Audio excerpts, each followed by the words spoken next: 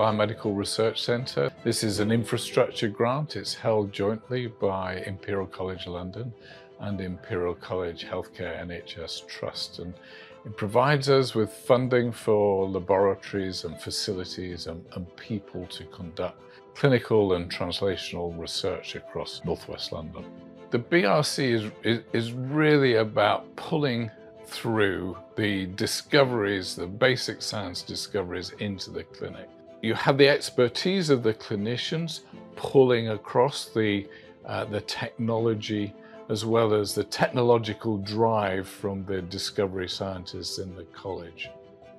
My job is to accelerate how quickly that science translates into large-scale clinical trials or even delivery as new technology in the wards or outpatients or even in primary care. The funding has supported us in our roles. It's paid for our jobs essentially, and it's also paid for things like computers to mobiles, blood taking equipment when we need it, all the things that we need in order to deliver our role. I support the training and the research of lots of healthcare professionals, and I also do my own research as well as being a physiotherapist in outpatients within the therapies department of the hospital. The way that all our healthcare professionals can get involved in research is really exciting because it ranges from early stage in a research process, so the support for people to do masters in research through to postdoctoral, so financial support along the whole track of developing healthcare professionals as researchers. And part of that is in collaboration between the Biomedical Research Centre and Imperial Health Charity. The Biomedical Research Centre has 14 themes. Those are generally their clinical areas, and 4 what we call threads or areas of focus.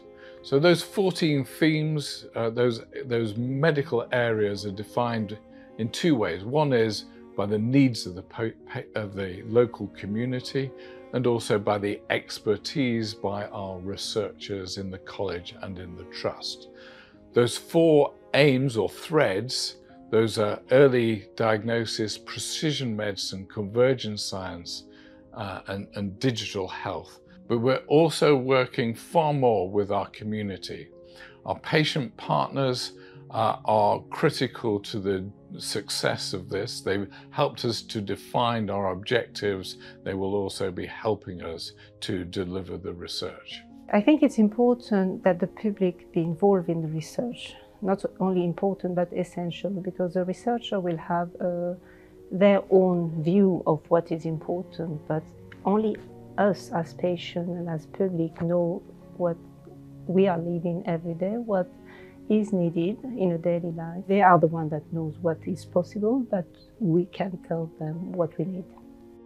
Living in northwest London, I think it's important for me to bring awareness of the need of our community, the diversity, people from different backgrounds, and that's why people need to be involved in research. I think the key word here is equity, and that's really important amongst the diverse healthcare professionals. So we need to make sure that we're very supportive of people who are not as embedded in research, as well as to people who are much more, and professions that are much more embedded within research. One of the privileges of being BRC director is working with some really impressive people, researchers, research delivery staff, the clinical staff, and of course the patients. And I take huge pride when this all comes together and you see major changes happening in terms of new treatments, new diagnoses, better management of patients. When you're doing research, what we're looking for is to change not just one patient's outcome, but the outcome of hundreds or thousands of patients in our community or worldwide.